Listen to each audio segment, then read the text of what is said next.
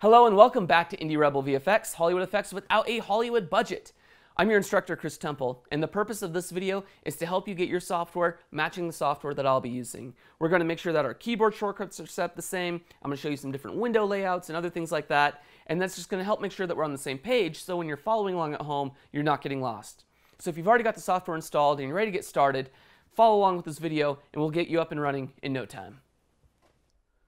Okay, well let's go ahead and get started. We're going to start off by taking a look at Blender, and I will show you guys how I've customized that so that you'll be able to better follow along as we go through some of these tutorials. So I'm going to go ahead and launch Blender right now. Blender, for those of you who do not know, is a free and open source 3D animation, modeling, compositing, simulation package. We'll make this full screen here. And this is the basic Blender interface, and we'll go over this in more detail later on as we use Blender, but right now let's just go ahead and get some things set up. The first thing I want to do is take a look at what my render engine is, and that's up here at the top of the screen. I have mine set to cycles. By default, it usually comes over here at Blender Render. So go ahead and set yours to cycles, and we'll be using that quite a bit as this course goes on. Now, in this first pane over here, this is your render settings tab essentially. We have a bunch of different other tabs here that you can scroll through, and we'll be messing with a lot of these later on. But right now, the big one is in the render settings, and let's just go ahead and make sure that your settings match mine here. So if you have a GPU, this is where you can enable that. Make sure that you're going to be using your GPU. The other thing we want to do is make sure that under resolution, we have it set to 100%. The way this percentage works, you could say, is that if I knock this down to 50, it would be rendering at 1280 by 720. And the smaller the percentage, the smaller your frame actually is, even though you have it set here to 1920 by 1080, this is a percentage of what your resolution is. So 100% of 1920 by 1080 is what we want to do. Scrolling down a little bit further here, under output, make sure you're set up with PNG RGBA 16-bit by default. That's just kind of a good image sequence that will work for us with a lot of the stuff we're doing while still being relatively lightweight. Occasionally we will be working with OpenEXR multilayers, but we're not going to do that right now. By default, this is probably a good way to go. The other thing you can do is if you want to set your samples up, but really you change that depending on your project. But the final setting I want you to change is down here under Film, and if it's not dropped down, you can just hit the arrow. And we want to make sure that we have transparent checked, and that's extremely important. I'll show you why. If I turn this off and I do a temporary render of my scene by pressing Shift-Z, you can see there's no transparency. All I'm seeing is this gray. But if I come down and I click transparent, now you can see we have an alpha channel that we can work with, and this is going to come in handy later on as we start compositing our CG images on top of live action. I'm just going to go and press Z to get out of this. And it takes me to wireframe mode. I press Z one more time and I get back to solid. That's how that works. At this point, go ahead and press Control-U to update your user preferences and your startup files. So now whenever you start Blender, it's going to start up with cycles. It's going to start up with the same settings that we set up over here. Now we can go set up some other user preferences that will come in handy for us as well. Simply go to File, User Preferences, and this window pops up. Starting over here on the left, we'll go from left to right. We don't need to change anything in interface, and we do not need to change anything here in editing. But under input is where our first set of changes are. If you are working on a laptop computer or you have a gaming mouse of some sorts where the middle mouse wheel just scrolls and scrolls forever and it's really difficult to actually get a solid click out of it, then go ahead and check this box right here that says Emulate 3-button mouse. This will allow you to use the Alt key in conjunction with left clicking to simulate having a 3-button mouse, and I'll show you how that works in just a moment. Scrolling down a little bit more, there's this one that says Emulate Number Pad. Again, if you're on a laptop computer or some sort of computer that does not have a 10 keypad, you're going to want to check this. It makes transitioning through our different views a lot easier, and again, I'll show you that here as soon as we close out of this dialog box. Back up to the top. We have an add-ons tab. This is actually really helpful. You can find a lot of neat things in here to enable an add-on for Blender. We might do that as the course goes on, or you can choose to do it on your own. Themes is kind of fun. I personally am using one called Flatty Light, but Back to Black is kind of nice if you've got a dark side. Science Lab is kind of fun. I like our theme. I've used this one a lot before. I kind of like the blue on it and such. Blender 2.4x is the old days of Blender. This is how it looked when I started learning it. But I find that Flatty Light looks really good. It's got a nice amount of contrast. And then finally, over here underneath System, this is where you would also set up your GPU options to then allow you to use your GPU over here in the render settings. So you can choose your compute device. I've got mine set to my CUDA card. You can see it's just a normal laptop GPU, but it definitely does make a difference, especially when I'm rendering.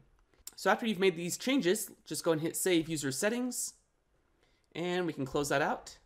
And now we're good to go. So to show you the Alt left click thing, in Blender something that's really weird is that if you choose to just left click in the scene, the crosshair comes around. You can't actually select it with left click. You select your objects with right click. And now you can select your objects like that. So that's pretty cool. And then if I hold Alt and left click and drag, you can see I can actually pivot and rotate around my scene. That's actually very nice. If I hold Shift Alt and left click around, I can actually pan my scene. So Alt rotates, Shift Alt allows me to pan. So that's why we did that. Now, emulate numpad. This is because the number pad, the 10 key pad, allows us to set our views. If I press 1, it takes me to a front view, 3 takes me to the side, 7 takes me to the top, and 0 brings me to the camera. If I go back to 1 and I press 5, I can toggle between orthographic, which is what you see right now, or 3D. And the same works from the top and from the side as well. So I'm just using 5 to toggle between those. And that really comes in handy as we're positioning objects within 3D space. So if you don't have a 10 keypad, emulating the numpad allows you to use the numbers across the top of your keyboard to do exactly what we've just done. So that's the basic setup for Blender. Let's go and jump into Natron now. I'm going to close Blender out. I don't need to save any of my changes. And now I'm going to fire up Natron. Alright, well, welcome to Natron. This is the main Natron interface.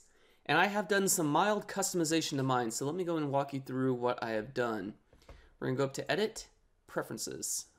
Alright, from here there's just a few things that I want to point out. If you have a GPU, there is an option to set up your GPU rendering here. That could come in very handy for you. I also want us to go ahead and go down here to where it says Node Graph. And go ahead and check this box that says Merge Node Connect to A Input. Without this box checked, all of our merges will automatically go into the B input. And if you're coming from a Nuke background, you're used to it going into A. Now, some of you may be brand new to nodes and Natron. You're like, A, B, what the heck is Chris talking about? I promise it's all going to make sense, but for right now, I just need you to trust me. Please check this box so you're not confused later on in the course when my Natron is behaving differently than yours. Now, the other things I want to do are purely cosmetic, and the first one is down here in the node graph. And I've come up with some custom colors for my nodes. For instance, I like to make my readers kind of a dark red color, and so you do it just by clicking on this little color wheel, and you can choose whatever color you want. I like kind of this deep red color for my read nodes. Sometimes, you know, maybe I'll do like a different gray one or something like that. But for the purposes of this course, we're going to keep it as kind of a dark red just like that, okay? The other thing I like to change is down here for the draw group. By default, the draw group is kind of a gray color like this, and it doesn't really stand out a lot. Now, coming from Nuke, I'm used to my rotos and such, which falls under draw. I'm used to those being this green color here. But given that generators are already in that green category, I'm going to make my draws this hot pink because I don't have any other color like that, as you can see.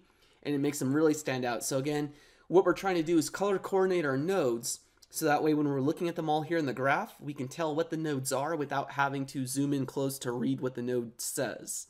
And again, that's going to make more sense as we go. So change your readers to kind of a blood red, change your draws to a fuchsia or hot pink, and your guys' then node graph will match mine.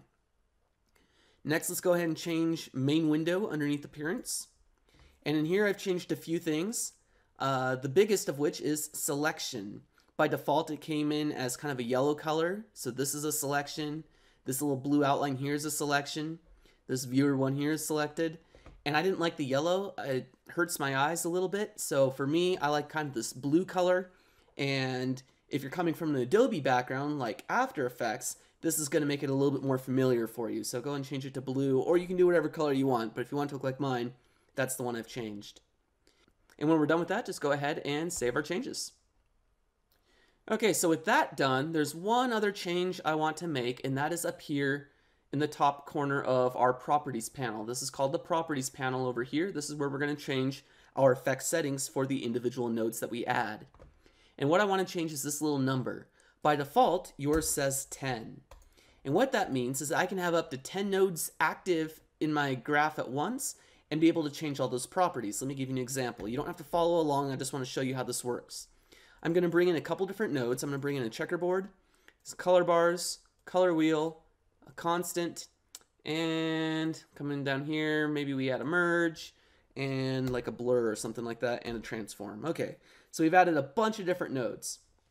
At any given time, I can actually scroll through here and start changing the settings and the properties for all those nodes I've just added. Now that's actually extremely helpful for a lot of people, but I'm ADHD and this just drives me crazy. It's too much information to try to focus on at once and to try to pinpoint what it is that I want to change. So my solution is I change this up here to 1. And what that means is that the only node that will appear in my properties panel is whichever one I have selected by double clicking.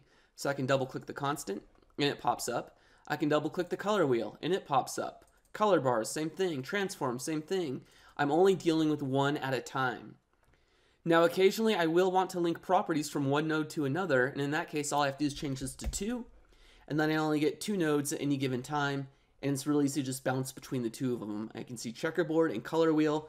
In my mind I can keep track of that and go from one to the next. As soon as I'm done linking my properties, I change this back to 1, and I can stay focused and not be distracted by what's going on over here.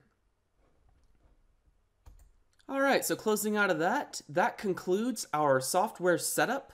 So once again, if you haven't checked it out already, there is a text file in this module folder that has a list of all the software that we will be using. It shows you where you get it, as well as a few extra plugins that might come in handy for you as well. So go ahead and get your software downloaded, installed, and set up like mine, and I will see you in the next lesson.